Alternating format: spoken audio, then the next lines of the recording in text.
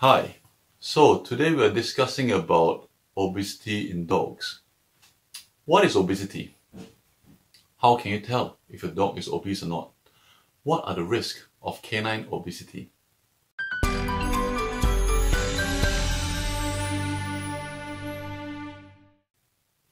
So, what is obesity?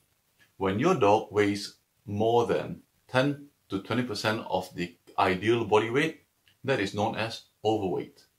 If it exceeds more than 20%, that is known as obesity. So how do you know whether your dog is obese or not? How do you know what the current weight is? Or how do you know what the ideal weight is? And that is where the concept of body condition score is potentially much more important than just a number on the weighing scales. What do I mean by that? There isn't really an sort of a ideal weight as a number that's printed in a chart for your dog.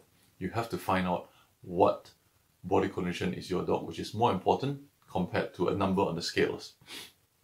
So body conditioning, what does that mean? So there is a particular scale called a body conditioning score.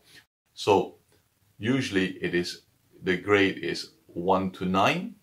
There are various scales out there, but the one we commonly use is 1 to 9, where 1 is too skinny and 9 is too fat and 5 is ideal.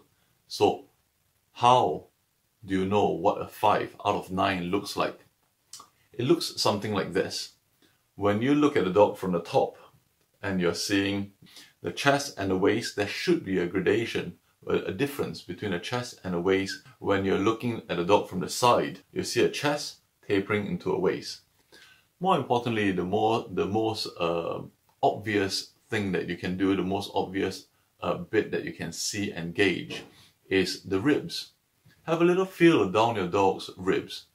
You should be able to feel the ribs fairly easily. You shouldn't be able to see the ribs. If you see the ribs quite distinctly, it well could be a little bit too skinny. However, if you can not see, but you feel it, and you only find a very thin layer of fats between your fingers and the ribs, and you can feel each rib quite well, it might mean that your dog is in good body condition. When you get that body condition, then you look at the weight.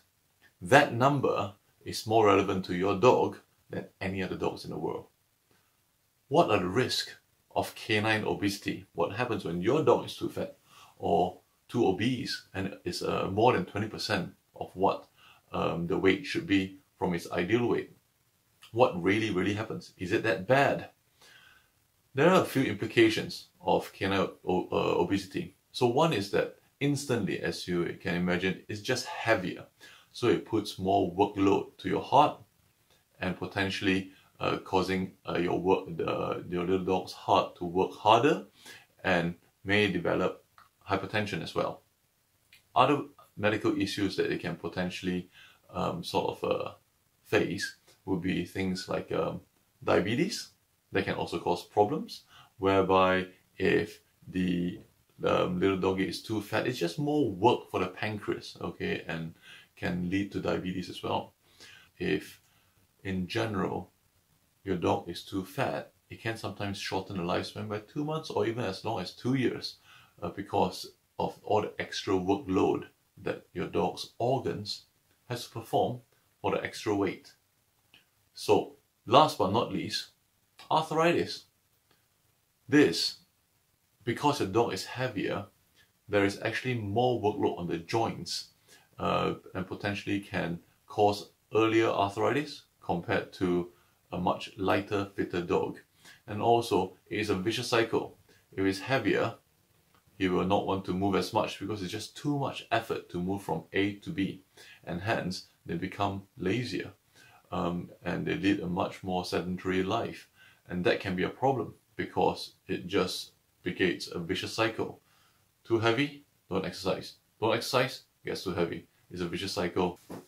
So, I've listed 4 common problems: heart issues, diabetes, shorter lifespan, arthritis. There are many other little conditions that can also be caused by obesity, but these are the 4 main ones. So the question is your dog obese? Go and feel your dog. Comment below what body condition score you think your dog is. If you're not sure, check with your vet. I look forward to see you at the next live event. This is Amity.